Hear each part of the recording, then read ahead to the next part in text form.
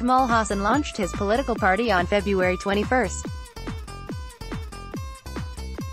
File, New Delhi. Tamil actor filmmaker turned politician Kamal Haasan on Tuesday said he had no animosity with the BJP as his newly launched Makal Needi Mayam was yet to take a decision on any alliance with any political grouping or a party in the country. I have met BJP leaders.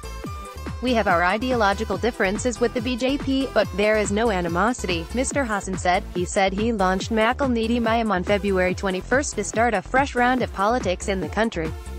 And at the moment I have not considered coalition with any party. At an interaction with News 18, he said he had tried to meet Prime Minister Narendra Modi but I did not get the time.